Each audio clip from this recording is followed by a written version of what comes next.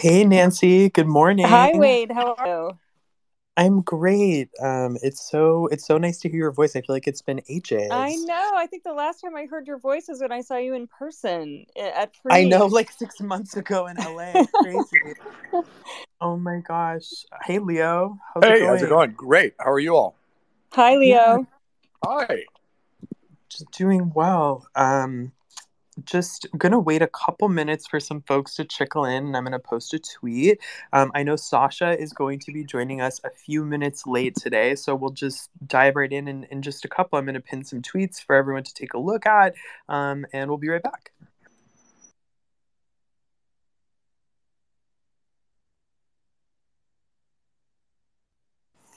Okay, cool. Um, well, again, thanks both of you for being here this morning. This is super exciting because in a lot of ways, I think, especially between Nancy and Leo, there's a lot of I think alignment aesthetically in terms of the kinds of ideas that you're trying to access and the way that you're trying to tell stories with light and color.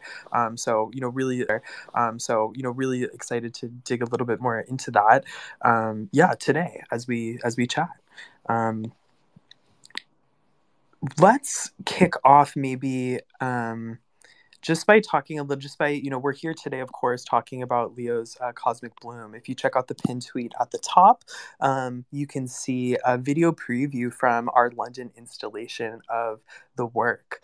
It's a generative series coming soon to Outland, and it's an evolution from Cosmic Reef, which was Leo's first series with art blocks that was released earlier this year. Leo, I understand that there's a little bit of a, a larger framing to the series that has, come out recently. You've been developing. I was wondering if you could talk a little bit about that, if it's not too soon. Sure. Well, I had this kind of crash course, I guess, in, sort of what are NFTs, what is generative art, all these sorts of things last year. And it was very thrilling to find this medium. And we created Cosmic Reef. But I always thought of it as sort of it felt like my early interest was in virtual reality. And I always think of these things as being immersive and creating a space that people can be inside of, and almost like as worlds, each one is its own world.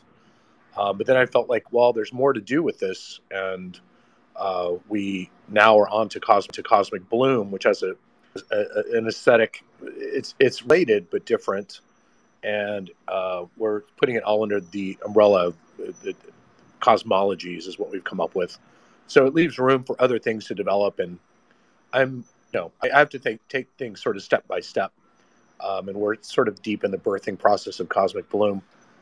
So I'm not sure what the future holds, but I'm excited that this umbrella, sort of revealed itself, and we'll see where it takes us.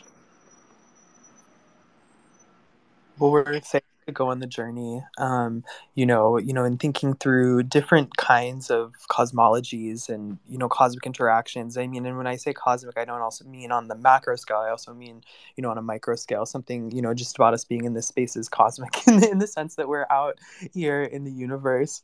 I've pinned some additional tweets to the top of the chat. You can check out, also showing some of Nancy's recent works. Nancy, congratulations on your show. Congratulations on your show at Vellum in Los Angeles. It looked fabulous. I was Yeah. wondering if you could tell us a little bit about the show and about that work. Yeah, I'd love to. And I want to just start by saying, Leo, I've had the privilege of really looking at your work, taking a little bit of a deep dive, and I just think it's truly sort of transcendent. And so I'm really excited to be in conversation with you about this because I also have roots in VR and am really interested in a lot of what immersive art can afford in terms of embodied consciousness and when we talk about cosmologies, how those cosmologies work with our bodies, literally with our physiognomy. And so the Slipstream show that I just opened was a solo show at Vellum LA, and it was basically a series of 10 discrete immersive videos which I really considered a book. So they were each a chapter in a book. And the book, of course, was a book based on Slipstream. And for those of you that aren't familiar, Slipstream, the genre of Slipstream, traffics in the strange familiar and the familiar strange, which felt very fitting if we're talking about cosmologies for the moment that we're in. But it really is a kind of investigation of mutated truths, storytelling, and pushing into the boundaries of what might be possible in terms of storytelling and how we even understand or conceive of literature through digital technology and through these immersive technologies. So I did a lot of I worked experimentally in this series. I dabbled a little bit with GPT-3 in a few cases. And for each of the chapters, I actually wrote my own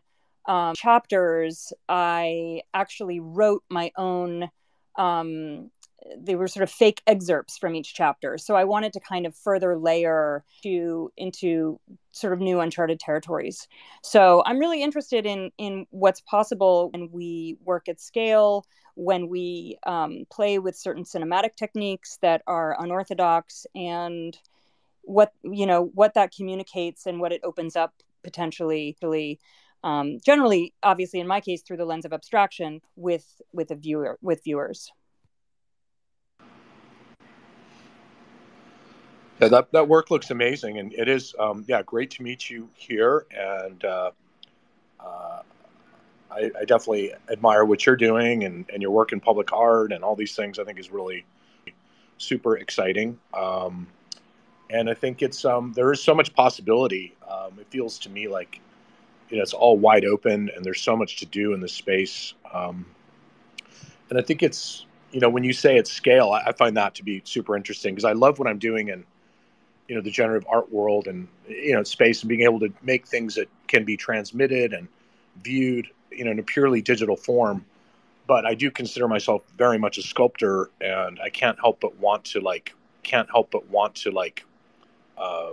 specify how these things should be viewed and create specific LED arrays and displays. And so I am immediately doing that. And what's interesting to me is Cosmic Reef and Bloom are resolution independent, so they can scale, and because it's code, it's all being rendered on the fly, and it's not recorded, which is so exciting. So I think it's there's all kinds of possibilities, for me, and I feel like the work we've been doing, we've been learning a lot about 3JS, and usually we're using much higher powered tools, and touch designer and all these other things. But in the realm of generative art, you sort of have to use what you can do in a browser. And I've been astounded by what you can do in a browser. And I've always liked constraints and limitations, and working with them and seeing what's possible.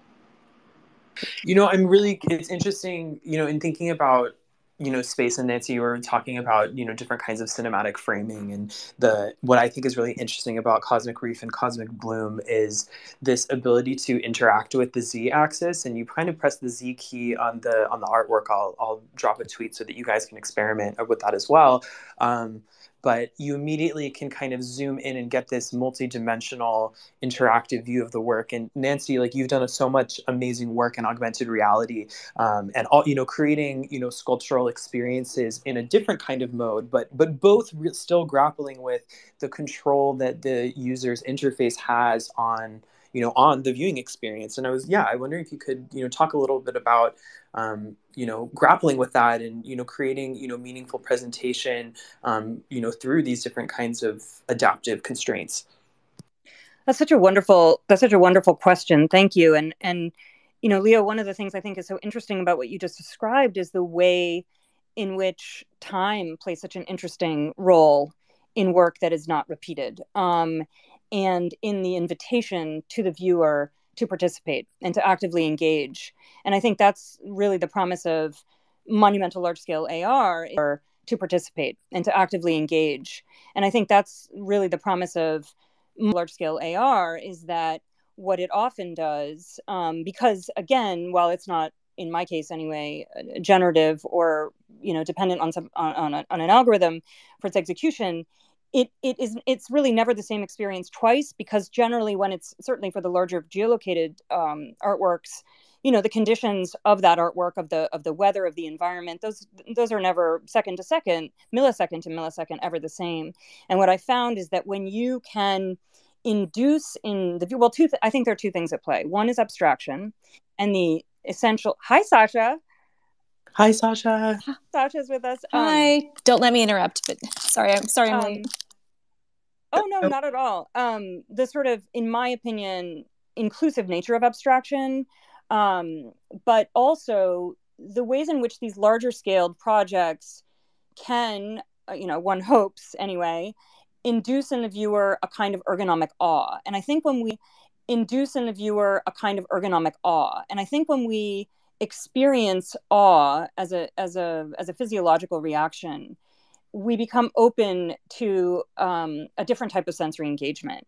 And so I think that's, and Leo, certainly looking at your work, I can only imagine that's at play, as an experience. But also, I would imagine that has something to do with when you do scale up, that's part of the opportunity. And certainly that's been my experience, as I say, with augmented reality, and the ways in which viewers tend to write themselves into that text. It becomes a kind of unconsciously performative experience, and in some cases a quite literal performative experience. So people will literally, record themselves engaging with the work in ways that are just wildly inventive and surprising. And I think that's, speaking of generative, one of the to use it differently and to use it slightly inflected differently, one of the beauties of this type of public engagement. Yes, I love creating the open-endedness that abstraction creates is interesting to me. And, I feel like we're surrounded by so many technologies that haven't, they want us to go somewhere or do something or buy something. It's this thing, you're on rails all the time. And I hope that by, seeing my work, people don't get that sense. It's open-ended and you can make of it what you want. And there's no beginning, middle, or end. You kind of relieve the viewer's anxiety because you walk in and, well, did I miss something? And no, you didn't, because it's all happening now. And it just creates a feeling of release in a way, and that it's so different from the kinds of things we're normally surrounded by. That it's really thrilling to see that. And projects like the Bay Lights, which is on the Bay Bridge in San Francisco, next year will be 10 years that the piece has been up. Is it's just exciting. It's 25,000 LED lights on the bridge, and I mean, for me, I love the idea of VR and AR, but the actual dragging these digital things out into the real world and doing them has been really exciting. And I think just the ability for people to look at these things and to have an experience, and it does provoke a sense of awe and connection. And everyone's always talking about, oh, we want to, create, these community and all these sorts of things that are really overused. But to actually see that at work, and I think it is that moment of when you create the sense of awe, you kind of want to connect. You want to connect with the person next to you, whether you know them or not, and talk about it and share it. And it really binds people together in a powerful way. Yeah, I think it actually is a kind of co-creation, and it is a spontaneous form of co-creation that's really exciting. And you're right. I think that, even VR and AR are mediated by, in one case, a headset, and in another case, the screen itself. But certainly my experience with projection mapping has been equally profound in that sense. I just recently in Los Angeles, in Luminex, we have this huge, thing, and people literally ran toward the building as if to dive into the wall, through this portal that's created. So I think that, fortunately, no lawsuits, no injuries, but I do think that that's where there's a lot of sort of exciting potential that isn't predicated actually on something that's handheld or attached to the body per se. Yeah, and how while we're on this thread, I think something that also that both of you are doing on a very, very large scale is, beyond, interacting with different users, you're also interacting with the environment and the landscape, and, transforming it or augmenting it in some way. And so how, do you think about in, relationships or forms of co-creation the experience of the viewer? How do you also, think about integrating your work into, the world?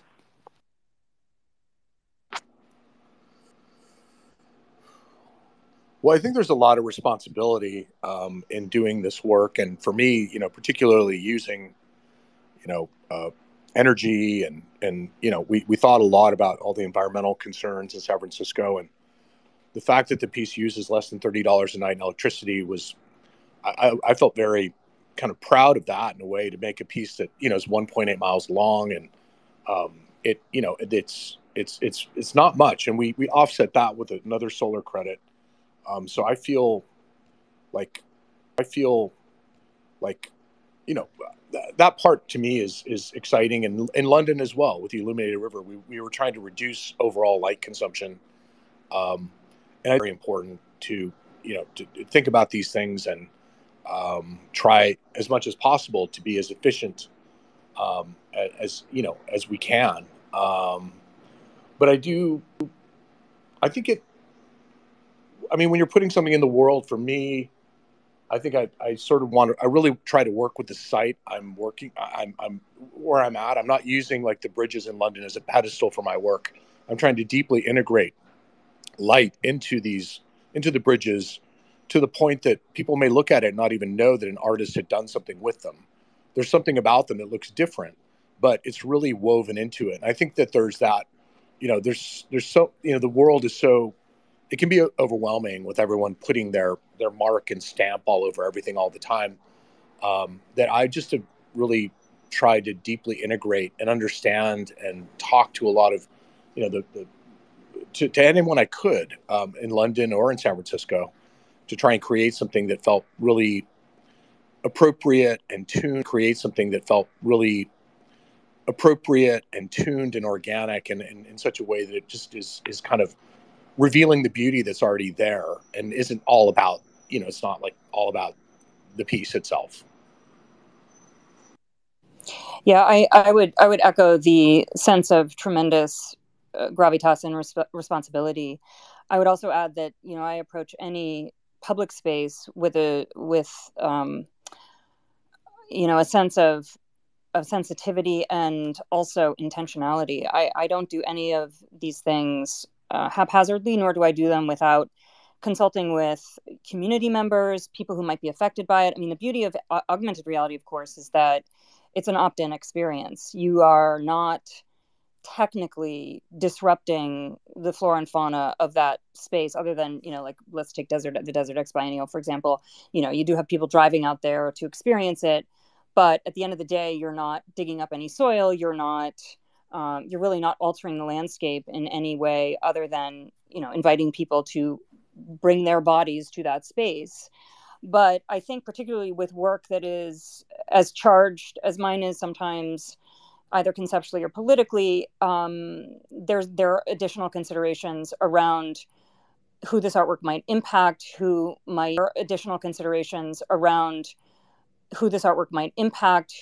might be, feel invited to the conversation, and really trying to cover that all of those bases. That, as Leo, you were saying, it's not just a matter of kind of coming in from on high and dropping in your experience because that's just what the world needs. No, it's part of a larger conversation. And I love this idea of embeddedness, that you would embed the work in a larger conversation, in a larger ecological conversation, and in a larger conversation around sight. And one of the things on that note that I know I've talked about ad nauseum on a number of occasions, but when I first started doing this, some of this kind of guerrilla AR interventions in 2018, back when I founded the app, I should have mentioned I have an augmented reality platform called Fourth Wall. I spoke to a lawyer, and she said, you really need to be careful when you speak about this very sensitive subject of site activation or site integration. And, because it will be policed, it will be monetized integration. And, because it will be policed, it will be monetized. And so really try and speak more in the language of shared cultural thought space, which is, of course, unique to augmented reality, I would say. But how might we harness that idea of this shared cultural thought space as a space that is both uncontainable and protected and contains all of that intentionality? Whoa, that's so much to unpack, Nancy. I'm ready to dive in. I wanted to also, I saw Aurea in the audience and wanted to welcome her to the stage. I know that Aurea has a big show today with Pharaoh File that has released. So congratulations, Aurea, and welcome. Thank you so much for inviting me up. Hey, guys. So Congratulations, Aurea. Hey, thanks. Congratulations. Yeah. So exciting. Yeah. So we're talking about, we're talking about public art and sculpture, creating sculpture in relationship to both a public experience and a landscape, but also an individualized experience, and the kind of tension between interface and device and surface area between all of those things. And Sasha, maybe you have a slightly different perspective on this. Working kind of collaboratively with software in the way that you do, and in also thinking about your compositions not as sculpture but as poetry. Yeah, well, first of all, thank you for inviting me. I'm just sitting here in awe. This is so fascinating, and I'm a fan of the work of everyone up on stage. So this is really lovely. And I'm thinking both that there's so much that resonates in terms of my work with AI, my work with natural language processing and generative text and the creation of poetry using machines, but also kind of on the flip side of that, but equally, I think, relevant to the conversation is a lot of the work that I do using elements of nature and creating coded poems and creating messages in the landscape and using materials that are readily available to create. I guess they're kind of sculptures, although I wouldn't necessarily have thought of that as a term to use, but creating concrete poems and visual poems. For example, in my analog binary code series, where I'm literally coding, but I'm doing it not on a computer, not in the machine, but I'm doing it with found objects in nature. So taking fruits that have fallen from a tree, or taking my finger and writing it in snow, or whatever the case may be. But I think for me, like, I play with both of those things in a way that I think has helped me relate in a deep way both to Leo's work and to Nancy's work.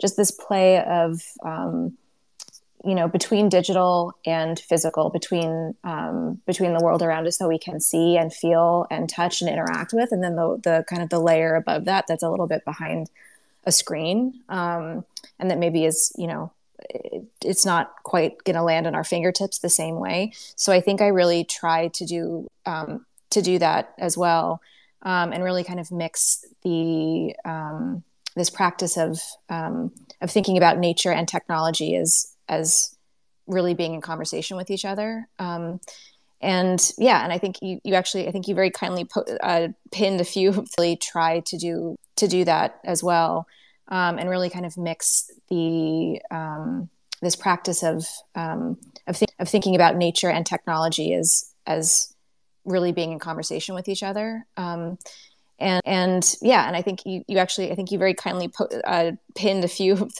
different things that were relevant to that. But I mean, I'm sitting here thinking about this idea of taking technology and creating projections and creating installations that engage with the world. And I think in a way I've tried to do, maybe not consciously, but I'm doing something that's a little bit flipped on its head, and that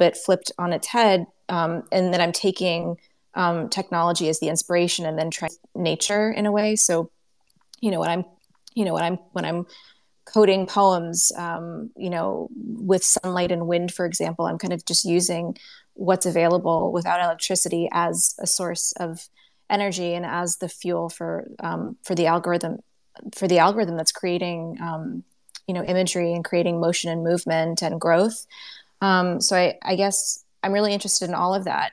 And then on the other side, I'm as you say, working directly with large language models and with AI, and really trying to figure out where I can take where I can take output from a machine mind, from a non-human co-author, and then weave my words together with it in a way. So I think, it's always sort of a mix of nature or something biological or something botanical or something more corporeal, and then something that's more digital, whether it's like language, whether it's, whether it's these natural objects that I'm sculpting, whether it's light moving through through the leaves of a tree and creating patterns. I think it's always a little bit of a dialogue between these two things.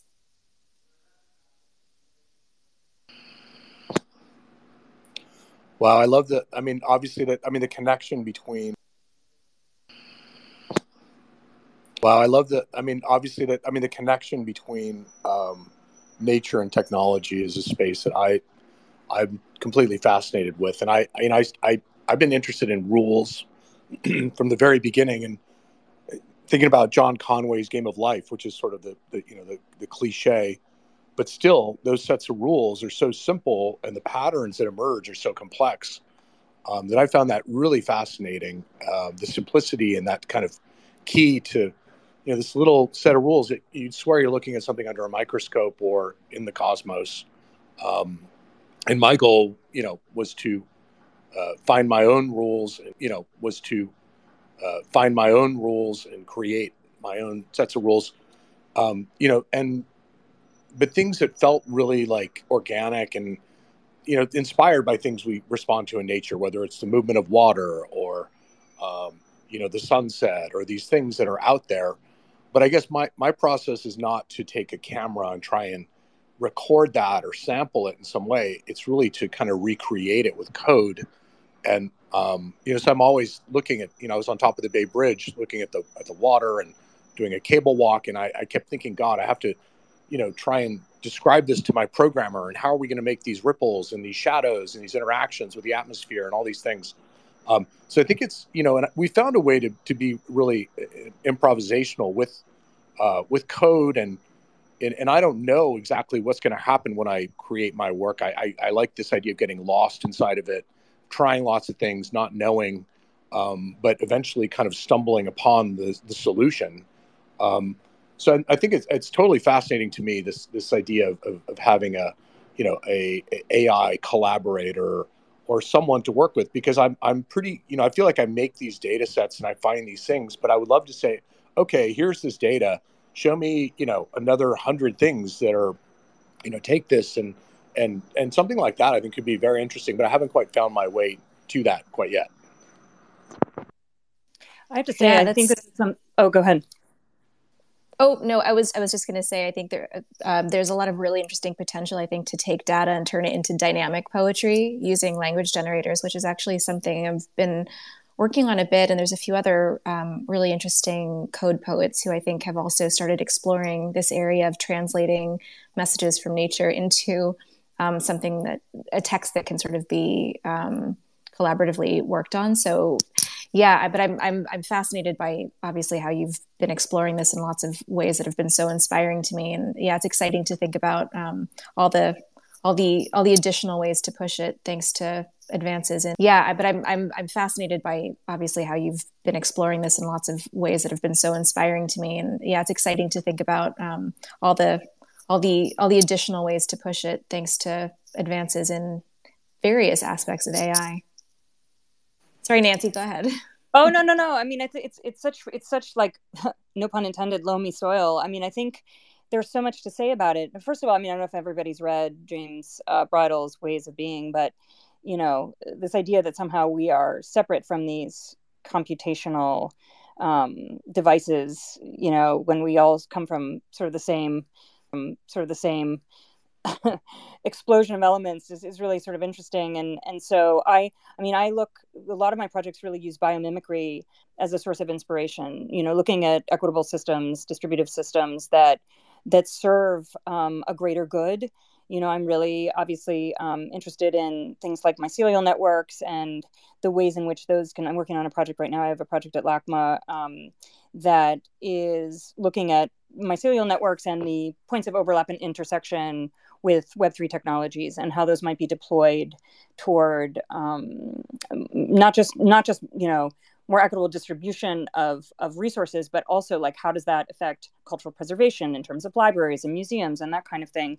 And even when I'm learning Houdini slowly but surely at my ripe old age, and just learning how to code fractals and the exhilaration of understanding how math itself is a part of everything. I don't know. It's been a really illuminating, eye-opening, and inspiring moment to think about the ways in which all of this is already interconnected and embedded. And it's just, to me anyway, and perhaps I'm oversimplifying here, but it's an opportunity to collapse those things, to blend them, and to find new ways of expressing them. I don't know. I feel like every time I learn some formula that can be applied in some really dynamic way to the simplest of objects or the simplest of systems, I don't know. I feel this kind of, and there's no other way to put it, a kind of exhilaration and connection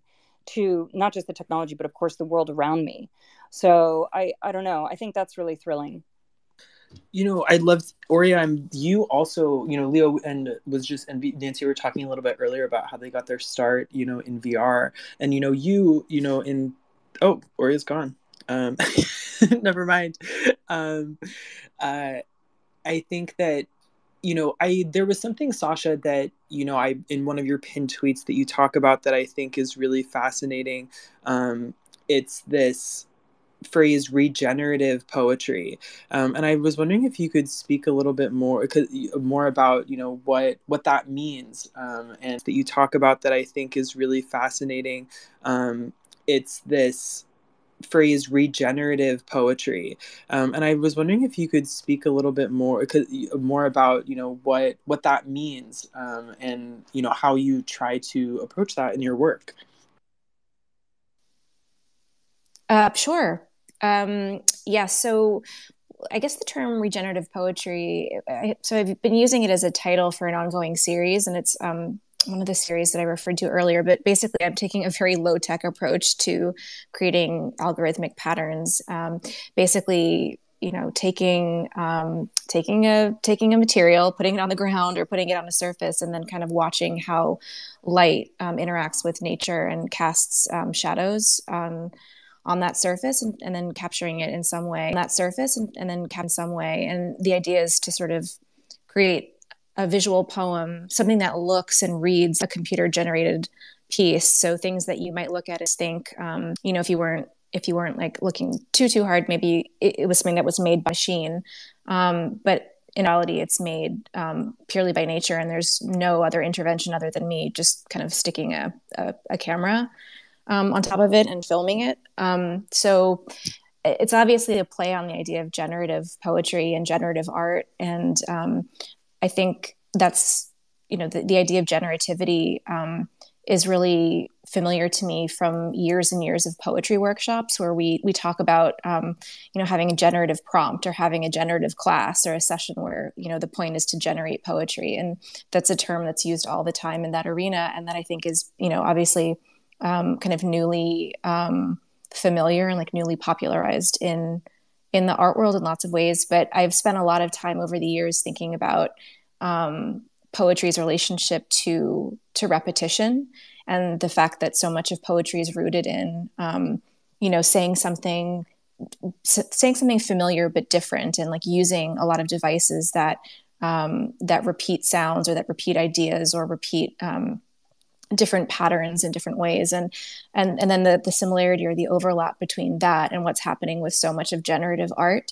where you're taking the same algorithm, you're taking the same code, the same program, and running it again and again, but every time it's run, there's a difference, there's a different interpretation, a different reading, a different sort of text emerges. So I think with regenerative poetry, I'm just trying to probe that a little bit and play with it in a way that's kind of wordless, but thinking about the idea of way that's kind of wordless, but thinking about the idea of growth and development, and how meaning accrues through algorithmic repetition in nature, and how that happens in poetry, and how that happens in visual art. And then I think, to bring it back to Leo and Nancy's work, like in a concrete way too, I think it was really explicitly meant to be a bit of an exploration of how to make digital art that wasn't damaging to the environment, or that that actually celebrated the natural world in some way. So trying to create an algorithm, trying to celebrate algorithms as they are in nature, and to show that algorithms aren't something that needs to be, they're not something that needs to be digitized or run through some cybernetic system, that we're surrounded by algorithms, and we're imitating nature when we create computational programs.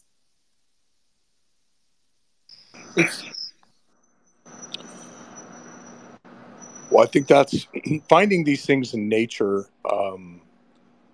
making those connections. I think it's just the way we see things. And I mean, one of my favorite things is to kind of get lost inside these tools and this code. And when you mentioned coding fractals, I feel like in a way, creating these systems with dealing with scale and feedback and geometry and all these things. And there's so many, like literally hundreds and hundreds of parameters that I'm tweaking and layering multiple systems together. And at a certain point, your brain just sort of breaks and you can't really process what's happening anymore. I mean, you could try to break it down, but all of it starts to kind of blend into this new thing. And that's when I think it gets really exciting. And you start to make these discoveries in there that you never could have. I guess you could have made it sort of in a linear way, but I think it's letting those things emerge and not knowing exactly how you got there is really exciting. And a lot of this, for me, a lot of this artificial life stuff was very interesting, and emergent behavior, and creating these systems that is really exciting. And a lot of this, for me, a lot of artificial life stuff was very interesting, and emergent behavior, and creating these systems that you let the code go and give it a goal, and then it comes up with some solution. But you look at it, there's no way for a human to understand how it could possibly solve that problem in the way that it did. So I think we're off to a whole other, this is obviously just taking off with, AI and all these things that are happening now. But I think there's great potential for artists to engage with these tools. And, I think I'm happy to see more and more artists using digital tools and code, and it being more of a day-to-day thing, because I think they're some of the best, most unbelievable materials that we all have, and I'm just excited to see what people do with them.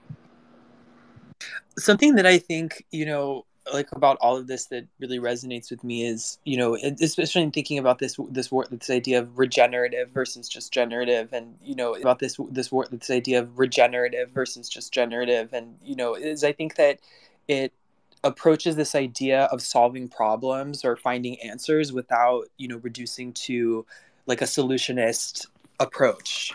It feels like a really holistic and positive way of thinking about working in this ecosystem. Yeah, I was gonna wait. That really struck me too. And listening to you, Sasha and Leo, I think one of the things I really love is this idea of getting lost and sort of having those boundaries blurred. And one of the most effective things, I mean, I think part of what I'm somewhat obsessed with is this idea of the sort of ship of Theseus idea of like, when you have an iterative, let's say an object that goes through a series of or idea, even a series of iterations, what remains of the original? And that was really one of the core concerns of the Slipstream series as well. I start with a drawing on paper, and then I tear it into these bespoke sculptures, paper sculptures, which I then photogrammetry. And at every stage of their mediation, something is lost and something's gained. So there's this whole like, almost like poetry, forgive me, Sasha, but this like poetry of mathematics that's additive and subtractive. And so then where does the essence of that original idea or object, where does it go, and what of it remains at the end, in the end point? And there is no real end point, in my opinion. because we could get into a whole philosophical conversation about that. But I do think that this idea of getting lost and sort of in some cases losing track of these moments. I've done some research on, there's a great book called Cloud Ethics, and it was extremely dense. But one of the things I took away from it is that, there's this whole emphasis on transparency as it relates to algorithms, but that there's so much value in opacity as well. And I'm really interested in that opacity and in the opacity of what's sort of hidden when all these other factors are brought into bear as we create these artworks. And just one thing I wanted to add, both Sasha and Leo have talked about light, and I think light is such a, speaking of like an elusive, something that I don't know, to me it's so it's one of the most mysterious parts of physics. Parts of physics that I can even think of, but it's also core to my practice. And when we think about early cave paintings, because back to the sort of full circle to immersion, we think about cave paintings and the ways in which we as a species have been, if not, I mean, who knows what the motivations were in sort of Paleolithic era, but seek transcendence on some level. And when we think about the role that light plays in that transcendent experience and that embodied experience, in the fact that you can shine a contemporary light on a wall, on a cave painting of drawings, and they look anatomically incorrect. They look they look like chaotic in some cases. There are things that are inscrutable, things we don't understand. What are those striations? What are those marks? And then you walk past it in blackness with a torch, and that incalculable magic and sorcery that occurs when you have this unpredictable element, which is to say the flicker of the firelight.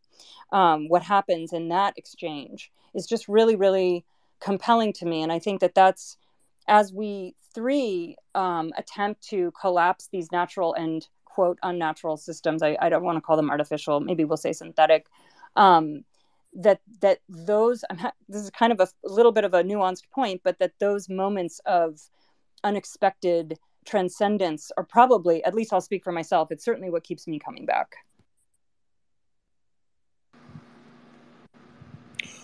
Yeah, I think light is so potent, and I think of it as just being really sort of this primordial thing, and it's not about language, it's not about imagery, and this idea of like gathering around a campfire is so, this is, and just that level I think is very interesting, and there's something universal about it, and I think it breaks down so many barriers, and people just have an ability to engage, and that was intriguing to me, the power of light, but then adding computation to the light and starting to sequence the light in different ways that we also as humans we're attracted to light, but we're also attracted to pattern and can't help but decode things, and our brains are hardwired to do this. So you see something and you're trying to make sense of it, like what am I looking at? And I really like this idea of very small amounts of information. And I was deep into this all this VR stuff in the 90s. And, if I only had this more powerful Silicon Graphics $1 million computer, or this haptic device, or this special chair, or whatever it was. And then I realized, I made a simple light sculpture with 16 strobe lights and a microcontroller. And I was like, this is $1 million computer, or this haptic device, or this special chair, or whatever it was. And then I realized, I made a simple light sculpture with 16 strobe lights and a microcontroller. And I was like, this is way more interesting and powerful than all this massive amount of gear. And the experience of all that VR stuff, you couldn't really share it with anyone. And you were kind of, it was very lonely. You're in this polygonal world and it's sort of empty. Whereas these light sculptures actually attracted people, and people would gather around them, and in the way they would gather around a campfire. So I think the ability to connect and is really amazing, and it's something that I've been just really amazing, and it's something that I've been just exciting. It's been exciting to create public art that kind of activates and brings people together on that way. I remember reading Charlotte Kent's article about your work, Leo. I can't remember the title of the piece, but there were some really beautiful observations about your use of light. And I'm trying to find the article now, and of course I can't, but I just remember reading it and just thinking there were so many wonderful things she said there about it, enlightenment and just light as a metaphor, light, as source of energy and fuel, and so many of the things you've just said. But it just reminded me that article was such a beautiful one. And I was going to say, I think probably one of the first poems that I ever wrote that was explicitly about technology had something to do with like sitting in front of a screen and being bathed in blue light and just kind of feeling that connection with the machine coming from this this kind of feeling that connection with the machine coming from this this emanating like force. And it's something that I think a lot about, like I don't know, that there is some kind of an interactive field that emerges like from a screen, because you're painting in light and you're not painting in colors in terms of pigment the way a traditional painting is painted. But I think a lot about making a multimedia poem, and I'm creating it on a screen, and it's my typical aesthetic, I would say, is like maybe a black background and then bright colors coming off of that. And it's not something that I really intended at first, but what I realized is when I was projecting these poems on screens or on walls, or they were kind of living in space, that the light that was glowing because of that like became this extension of the poem in a way that you would never have on a physical page. And it was really interesting, like how that kind of changed the experience of the poem. And it also made me think a lot about, and this is actually one of the motivations for the regenerative poetry series, but I remember reading about how, back in the olden days, before the advent of written language, when people were reciting poems around these campfires and creating these paintings on the walls of caves, that the images in the caves were not actually just static images. They were the images in the caves were not actually just static images. They were being animated by the flickering of the campfire light, and it was creating a sort of immersive experience in a way that we probably don't identify as being very high tech, but like it's not that, in theory, at its essence, it's not that different from a lot of the things that we're trying to do now. And I really like thinking about that link through, and just about how light creates that kind of interactivity, and just the through line of how we've tried to play with light in that way over time, I think is really fascinating. That's like pre-cinema. I mean, to me, that's it. That's exactly what it is. And that was the condescension of the contemporary moment, that like, oh, they didn't understand anatomy. And it's like, well, walk past with the flame, you'll see they understood it intimately, and that it really appears to move. It's very simple, but as you say, it's like, you can throw all the technology at the world. It's the same impulse toward that type of transcendent storytelling, I think. I think simplicity is really, I love simplicity. I think it's sort of deceptive. And I start with really, kind of dumb things like a pixel, and it's moving across the screen, and then it encounters, and, there's some rules for what happens. And, but once you have these simple rules, then, make like, 1,000 of them, or 1,000,000, or, however many, and start to see what happens. And then this complexity emerges out of that simplicity. But I just, and I'm always going back to, in Cosmic Bloom, it's really like starting with like a sphere or a cone or a torus or whatever it is, and starting to work with that geometry and move it and create relationships of like, well, here we're going to replicate it around this axis or this other one, and start to kind of just these very simple operations.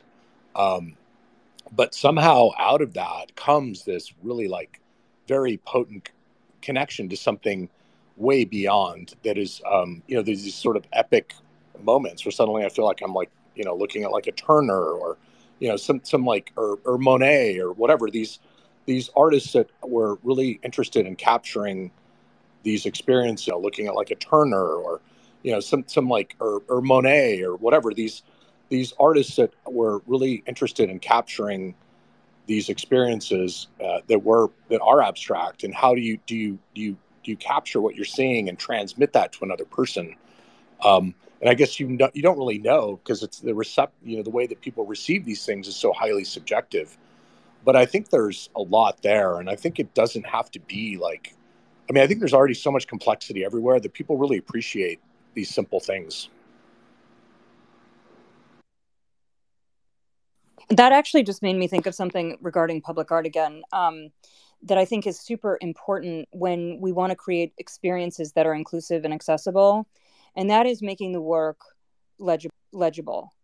And by legible, I mean you can have a work that is as layered and conceptually rich as you could possibly imagine, but it needs somehow to be able to be read, understood, appreciated, experienced by the broadest possible audience. And to do that, I think simplicity is your greatest ally, your greatest asset. And I think that actually simplicity is quite difficult.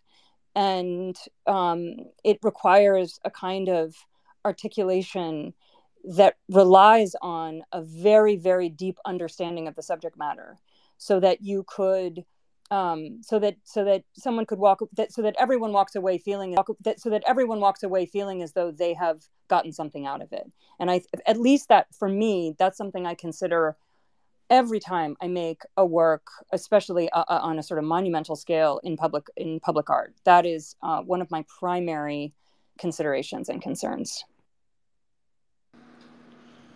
Yeah, accessibility is, and I mean, that's something like throw people a ladder and let them engage.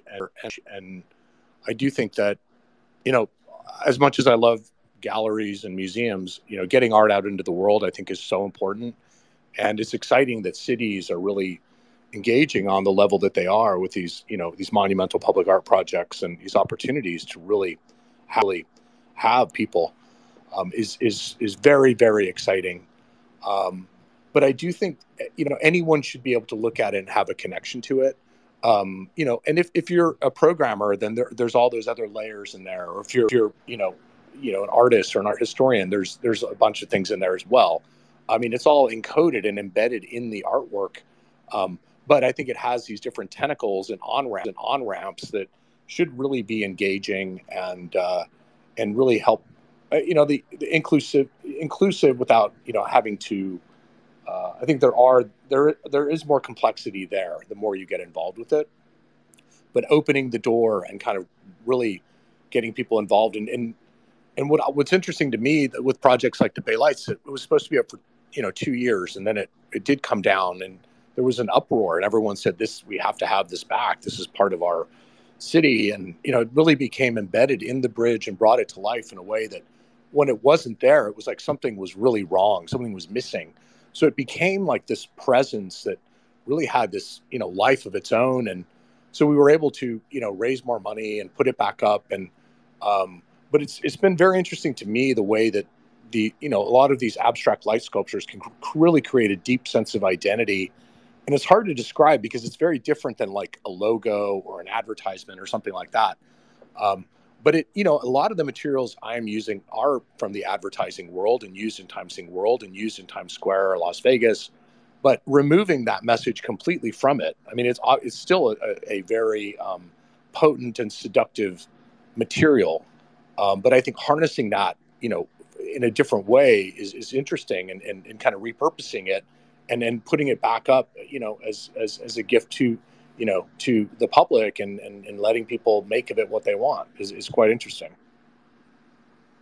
I just pinned at the top some links to the Cosmic Reef player that Leo and his studio created to allow folks to put, you can put the token number for any of the Cosmic Reef editions and experiment with your own composition. And I love, how, and I think that also speaks a lot to the ethos of Web3 and the way that, as soon as you mint an artwork, it suddenly becomes public in the sense that it's on IPFS or whatever other storage protocol, and, people can access it from a link.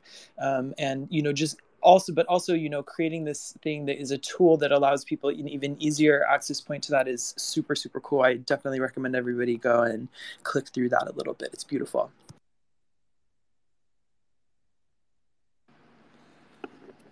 It was, the player is something we created, these 1024 iterations of Cosmic Reef. And then we started to think, well, how can we display these? And we created this player that would allow you to stitch these multiple iterations together in kind of this seamless flow. And in a way, I felt like I kind of recreated my sculptural work through this process of, these, each NFT was its own unit, but then if you start blending them together and creating this longer continuum of them. And we decided, at one point we thought, well, we could give this to the people who bought them. But then I thought, you know what, like I really want it to be for everyone and let everyone enjoy it. And I think that's, I see this big connection between what's happening in the, in the NFT and generative art space and public art, and that, anyone can go and see all 1024 iterations of the work at full resolution anytime. And if you can get over this idea of ownership, it's pretty amazing what we have access to. And I think there's a parallel to what's happening with public art in the NFT space, and the way that it's just a very different model than anything we've experienced, in the art world.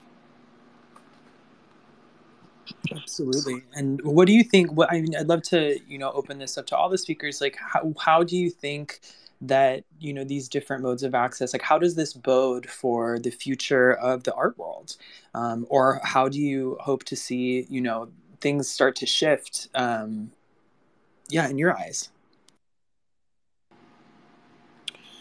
Well, I think it's obviously for the future of the art world, or how do you hope to see things start to shift? In your eyes. Well, I think it's obviously this is a big moment of disruption, and I've been doing this code, working with code for over 20 years. So for me, I've been doing this a long time, and everything's sort of been happening around me. And, but I'm really excited to be in this space of, these breaking down some of these barriers, and making things more accessible, opening up these worlds to new audiences, having lots of people becoming generative artists and being able to share their work with others. And it just feels like this very fertile time. And it's so exciting to be able to talk, with you, Sasha, and Nancy, about your work and ways of getting more out there in the realm of public art. I love these ideas of poetry and finding these collaborators, and but it feels like a really very, very exciting time. I mean, there's definitely some terrifying aspects of the world, but I find hope in finding the kind of the humanity in these things, and harnessing these things, and being able to make things for one another that we can all kind of contemplate. The beauty of one another that we can all kind of contemplate. The beauty of the world, whether it's it's something you're actually seeing, or some reflection on it that's created with LEDs and code, or screens, or whatever it is. I think we're all trying to access something much deeper.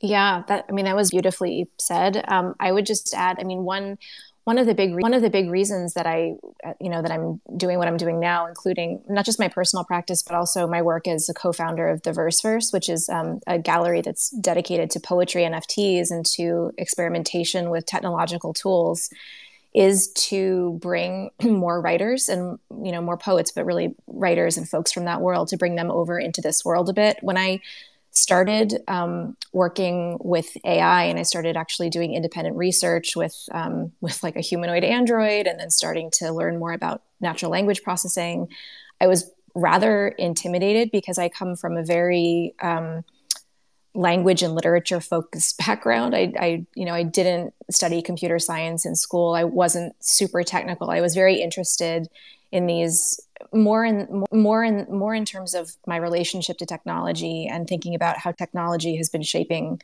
the human condition, and kind of setting us up for this transhuman moment, or this post-human future, and thinking about that more philosophically. But I was rather intimidated by the idea of jumping into the world of AI, because I didn't see very many writers or poets there at all. And I think that's one of the reasons why I felt like it was very important to do that, and to bring poetry and digital tools together in some way, because I think you need you need to have all sorts of people involved with the tools in order to build them in a way that's going to be helpful and valuable and for us going